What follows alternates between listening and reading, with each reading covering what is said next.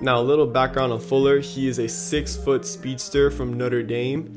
He is entering his 6th NFL season. His prior 5 were all with the Houston Texans. And he's coming off his best career year, even though he only played 11 games, okay? He had 879 receiving yards and 8 touchdowns, which are both career highs, as well as he had 16.6 yards per reception, which is also a career high. So he played a great season last year, okay? His season was unfortunately cut short due to PEDs, and he will be suspended for the first game next season. But he was on pace for, I read this on Twitter, it was like 1,279 receiving yards if he ended up playing a full 16 games. That's what he was on pace for. And I mean, that's amazing. That's really, really good, okay? When he's on the field, notice I say when, he is a very effective player. He can burn the top of opposing NFL's defenses. He can attack the middle of the field. Great route runner, great hands. But yeah, I mean, he brings an element to the Miami Dolphins. He brings explosiveness. He brings an amount of explosiveness that was not there before. Okay, and I mean, his major red flag would have to be his health. He has never played a full 16-game NFL season. The most amount of games he's played in a season, which is 14, which was back in his rookie year. Okay, looking at his season per season game log, he's played in 14, 10, 7, 11, and 11. Those are the amount of games he's played in each year since his rookie year. So I mean, durability has been a major concern for him throughout his relatively short NFL career thus far. So I mean, when he's on the field, he will be a huge difference maker for this Miami team. And so he will join a receiving core with Devontae Parker, Lynn Bowden, Jakeem Grant, new signing Robert Foster, and who else? Am I forgetting anybody? Treston Williams. He's back from injury, and of course the tight end unit led by Mike Gesicki. Okay, I think the Will Fuller signing, if anything, was really just a huge relief, especially for Miami Dolphins Twitter, which has just been in shambles over the past couple of days at the lack of receiving, at just the lack of weapons that we've supplemented Tua Tagovailoa with throughout this short free agent period, which I remind you started Monday, I guess. It started Monday. So, I mean, let's get into what Will Fuller will bring more specifically, okay? He is a great separator, okay? He averages 3 yards of reception per target, I believe, or per reception. Not exactly sure how that's tracked, but that is that's elite. 3 yards of separation, okay, is elite. To put that in perspective, our top 2 receiving targets last year, Devontae Parker and Mike Gesicki, both had less than 2 yards of separation, which is bad, okay? Which I think Devontae Parker is at 1.7 yards of separation, which is near the bottom of the NFL for all receivers, and Mike Gesicki had 2 yards of separation per catch or per reception or target, which is near the bottom for all tight ends. Okay, so a main thing that a lot of people have been harping on is that we need receivers who will create separation. Okay, we need that. We don't need that go up and get the ball type receiver. We need someone who's going to get open. Okay, and Will Fuller is going to do that. Now, to harp back on a point that I made previously, Will Fuller does not drop that many passes, okay? He had 3 drops last year, and that is much less than our main receiver had, Devontae Parker. He had 7 drops last season, okay? He will bring a sense of stability and, sense of stability and consistency. His hands are much more consistent than the receivers that the Dolphins were putting out there last year.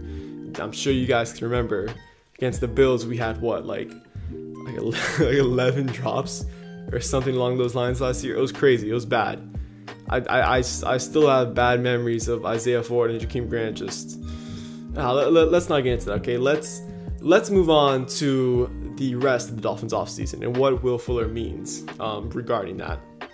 So I don't think we'll go out and sign another receiver throughout the offseason. I mean, we already got Will Fuller and Robert Foster, who will be a depth guy, I believe, who will replace Matt Collins, probably. And yeah, I don't think we have enough cap space anyways to go out and sign a Juju Smith-Schuster, Kenny Galladay, T.Y. Hilton. I think we're set right now throughout the rest of free agency at the wide receiver position. But that does not mean that I don't think we'll add on to that receiving core in the draft, okay? There's two guys that I'm focused on right now that I think will pair beautifully next to Will Fuller, okay? Spoiler, I don't think it will be one of the Alabama guys, but I mean, it could happen, okay? I don't think it will be Jalen Waddle or Devontae Smith, but hey, I mean, it could definitely happen. I think the Dolphins will look to want to sign a true wide receiver one in the upcoming NFL draft. I don't think Will Fuller is that type of guy. I think he's a very explosive wide receiver 2 on the boundary. So going into the prospects, I think there's 2 main guys that the Dolphins will look at. Okay, the first guy, Jamar Chase, I believe we'll have to take him at 3. And he's unbelievable. He's remarkable. He had, I think, like 1,900 receiving yards his sophomore year at LSU. He opted out last year, but he's crazy. He's incredible. I've heard stuff on Twitter like, I mean, that he's not a great separator. Whatever, we need separators. Dude, he's great. I care about separation with the receivers, but I mean, there's a point where it just doesn't matter. Chase is a phenomenal receiver. I don't like the Devontae Parker comparisons to him because he is that much better. He is athletic, strong. He's a pretty solid route runner. And I think he'll be an instant addition to this team, an instant starter, in my opinion. And the next guy I really wasn't a huge fan of at first. I would say partly because he's a Florida Gator, and I'm a Miami Hurricane fan. So that might have been a little personal biased against him. But I've done my research, and if the Dolphins trade back to the 7th or 8th spot, which I think we might, then I think we have to take a hard look at Kyle Pitts, who I think will probably be available around that area, around that 7th or 8th spot. And I mean, Kyle Pitts, he's amazing. I'm speechless. Okay, he's a 6'6" receiving tight end / receiver. I mean, he's not going to be a tight end in the NFL. He played tight end at Florida. He's going to be a receiver. He runs, I believe, like a 4.5 flat, or around a 4.5 area.